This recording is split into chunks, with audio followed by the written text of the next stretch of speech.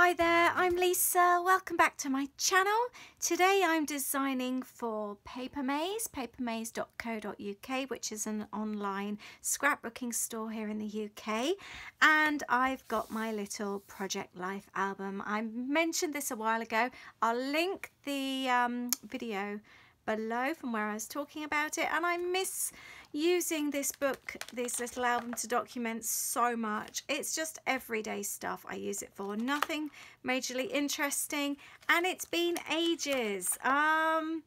Last May by the looks, or possibly Holly was leaving school, so gosh, that was, yes, last year. Oh my goodness. So that's how long it's been. I always promised myself when I started the Project Life scrapbooking, because this isn't my first one, I have a 12 by 12 as well, which I started years ago. Most people document each week. I never put myself under that pressure because I knew I wouldn't be able to keep it up and I would just give it up altogether. I wanted to be able to pick up my albums and document as and when I chose to, not as and when I had to, because I knew that wouldn't work for me. So today I'm picking it back up. I've missed it and I really feel sad that I haven't kept it up. I know I can obviously go back, that's fine.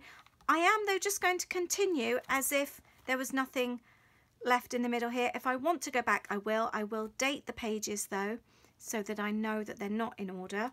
But I'm just going to continue for this year. I've obviously using the reverse side here, and I've got some paper here left over from my last paper maze project.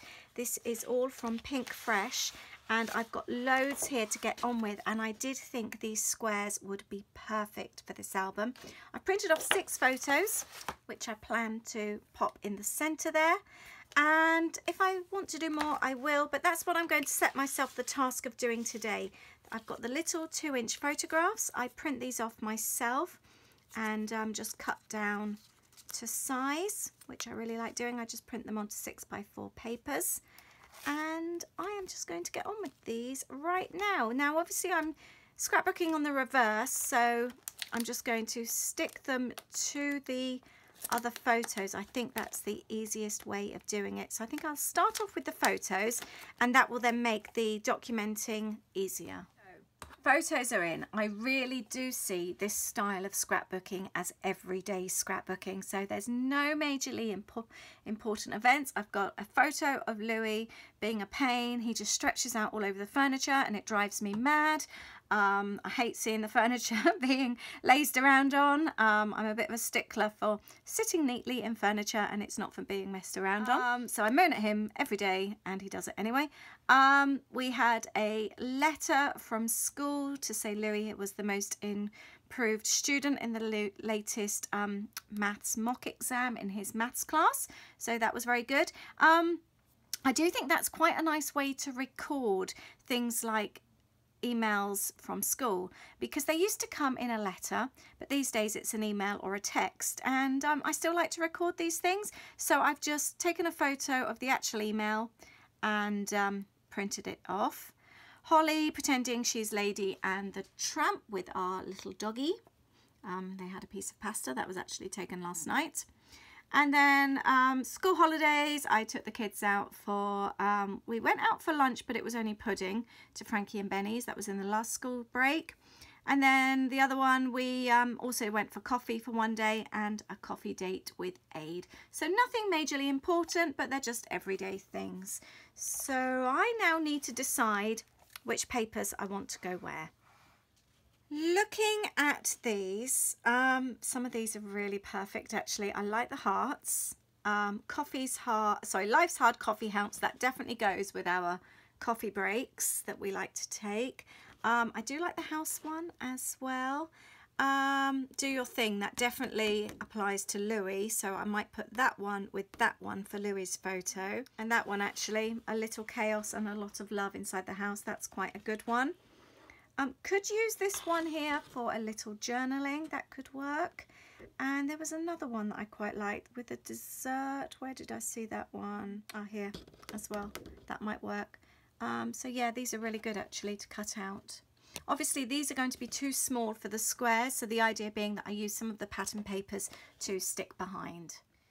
I've cut the pattern paper to size and placed that down, and now I'm just going to embellish it and cut up those other smaller cards to decorate.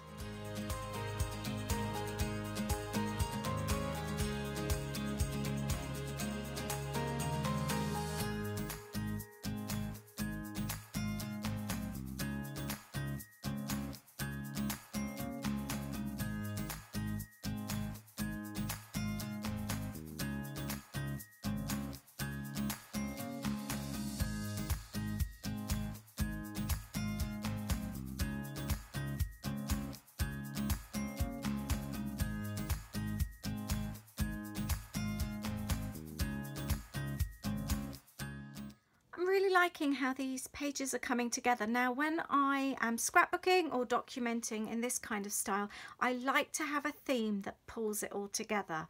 I haven't actually pre-planned that theme, but seeing the red arrows, and I've got quite a few still left on this page, I've decided that it's the red arrows and those pops of red which are going to be my pull together thing. So I'm actually going to go ahead and cut out a few more of these because I think they're really going to make the page work.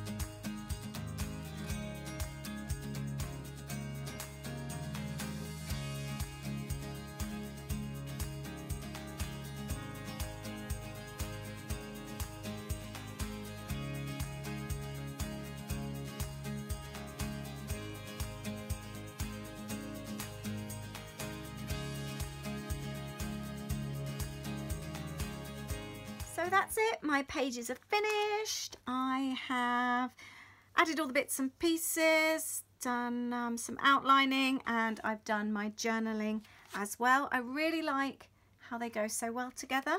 Just adding things like the arrows, it just adds it all together, makes it all look like it's meant to be.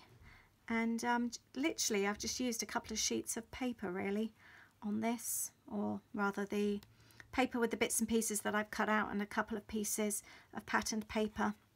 And just by cutting out bits and pieces on the papers, you've got your embellishments then as well. So I hope you've enjoyed this. Thank you so much for those who commented on my previous video and pushing me towards getting back into my Project Life album. Thank you so much. I'm really glad you did. If you enjoy crafty types of videos, please give me a thumbs up. If you enjoy the scrapbooking and Project Life, that kind of thing, please let me know so I know to do more videos. And if you don't subscribe, please press subscribe. Thank you so much, and I will see you very soon. Bye.